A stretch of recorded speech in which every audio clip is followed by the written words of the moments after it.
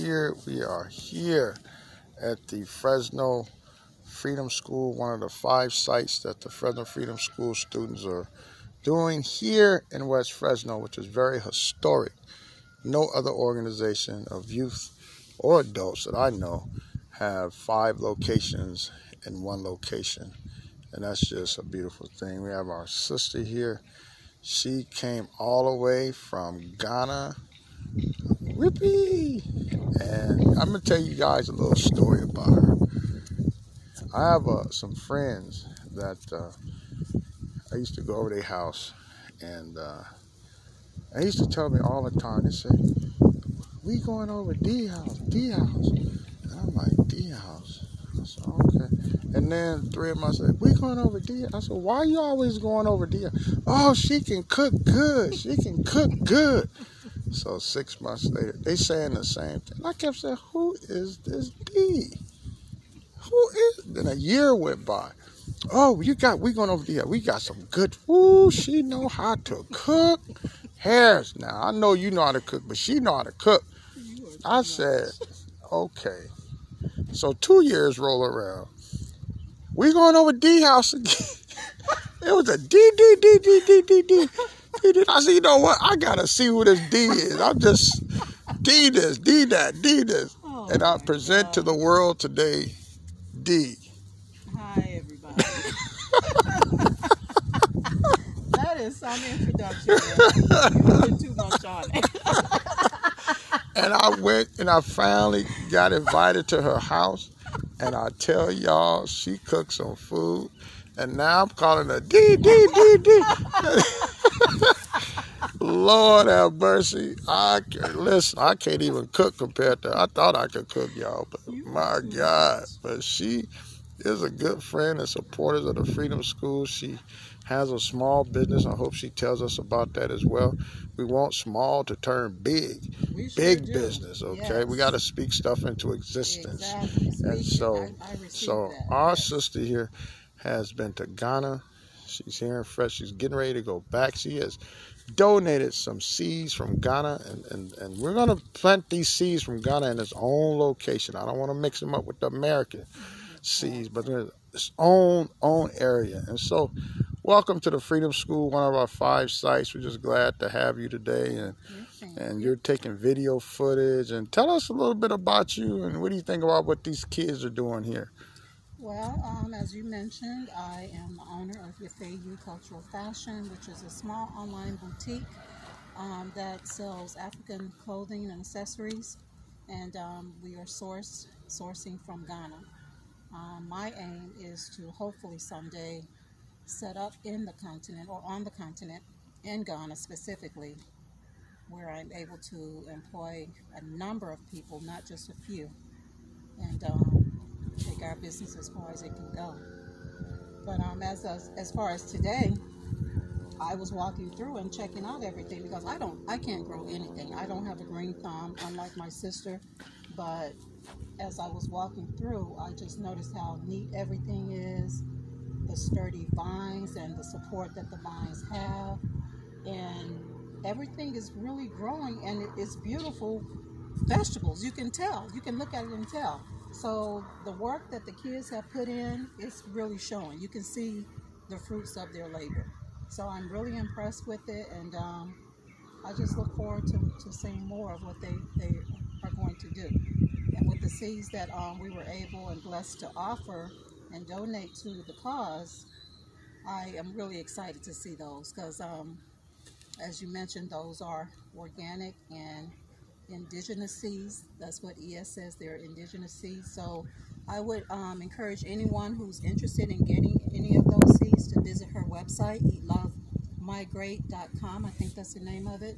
She has a YouTube channel you can visit as well, and get more information if you would like to order any of the seeds. So that's basically. What is your YouTube channel? Is that public information? My YouTube channel is Yafeyu GH. Yafeyu is spelled YAFEU and then GH. So Yafeyu GH. That's my YouTube channel. Great. And so you do a lot of posting and videos. Well, a lot of the posting that I have been doing in the past was when I went to visit Ghana, since that was my first time. And since I'm back on this side now, I've been working on my cooking channel more so than Yafeyu. But Told y'all she could cook. Told y'all. Just say, listen, if I was in church, I'll tell everybody, look at your neighbor, say, neighbor, say D. D, D, D, D. That's what I would say in church. But I know I ain't in church right now, so.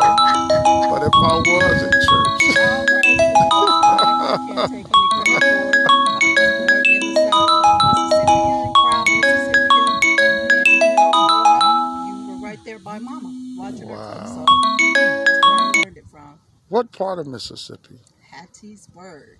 Hattiesburg. Yeah, Hattiesburg, Mississippi. Is that close to Jackson or? It is. I think it it's is. maybe 2 hours. 2 hours. Maybe a little bit over, but it's not that far from Jackson, which is the capital of Mississippi. Wow. But yeah, Mississippi is home. Yeah. I think I'm going to go to Mississippi. Well, my son's grandmother lives in West Point. And so I had opportunity to, and that's where Fannie Lou Hamer is from, Mississippi. I was going to try to go visit her burial, and and I had to get back to Louisiana. So hopefully next time I go to Mississippi, I'm going to make it a point to go see Fannie Lou Hamer. And for those of you who may know, may not know, that the Freedom School was originated. The first original Freedom Schools were in Mississippi. Mississippi, that's where the Freedom Schools originated from. And so as I did my research, the Lord had put it on my heart to be able to look at the foundation of what our ancestors built. And there's Freedom Schools all over the country, but Oakland has Freedom Schools. They have 3 or 4 of them, and all of us have our different, word I'm looking for, version, tack, or whatever you want to use. Ours is ag. Ag is our biggest piece, but we do more programs. We have automotive classes, we have janitorial, we have cooking, baking, sewing, just all types of programs, etiquette, we teach the children how to iron their clothes, and how to use starch and how to set a table. These are the things that we have forgotten here on the West Coast. The folks in the South, they keep those, that they stay grounded. They keep their children grounded. My son goes to Southern University, Baton Rouge, Louisiana. So I wanted him not just to go to a college. I wanted him to go to a historical black college so that he would stay grounded for a black man or who he is. And so I thought he was going to go do cheerleading. He was the best on the West Coast, but now he started a stomp group, and now that become controversial with the football team, cheer. So it's just but I taught my son politics, so he know how to stand tall. But it's all good, because we do need new things. We do need new ideas. We do need new blood, new visions and things like that. So he's just helping to contribute again for the next several generations, that those that come after him. So,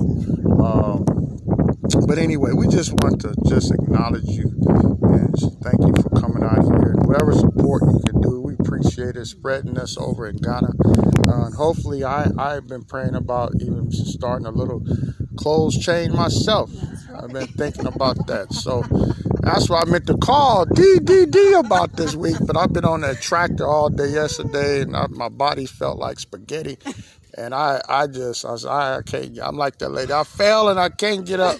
Then I fell through the trailer this week trying to put wood on the. It's just been a week. So, but we're thankful. We're thankful. You've got to get over to Ghana, because if I go over there and get some land, I don't know how to grow anything. So you are gonna have to come. Listen, I opened me up a savings account already, and I'm putting money in it every month. Okay. Just for Ghana. All right. So when that time come for me to go, you say, Harris, it's time to come. I'm gonna be ready. There'll be no excuses. I got my passport. I'm be ready to go. All right. All right. Well, I'm going to be getting out of here. Hopefully, God willing, the end of June, headed back to the continent. So You So guys let me feel ask you free. this before we shut down. So once you get back to Ghana, I know they have computers and all that type of stuff, but is Yeah. there a way that we, because I have a radio show, that we could maybe connect and, talk to you, about what's going on, if it's Zoom or whatever it is. We just want to stay Yeah. connected with you. It's the connectivity is the issue. Sometimes though you can get really good reception. What I found is that the later it gets in the evening, the reception is better. Okay. And And what is the time difference? 8 hours? it is. Yeah. 8 hours. Okay. Yeah. Okay. So YouTube, Zoom, like you mentioned, Right. Skype, Right. like all of those work. It's just like I said, the connectivity issue. Right. So even WhatsApp, you can do stuff through that as well. Okay. So Okay. we'll find a way. Okay. Great. Yeah, Great. for sure. All right, everyone. Say hello. I miss you guys. Sister Sherry, I miss you. Ain't seen you in a long time. Shout out to you, Diane, everybody. Just thank y'all again. We're just going to walk around the farm one more time before we shut down. We have black-eyed peas right here. We have okra, corn. We have honeydews. We have tomatoes here. Also, green tomatoes. Y'all know black folks like green tomatoes. I didn't know that, but I just found that out. And here we have eggplants. Over 200 eggplants here. Children put over 300 hours in creating this site. We have 5 different sites that we have, and you can see the tomatoes right here are just coming on and looking beautiful. So we just thank you guys.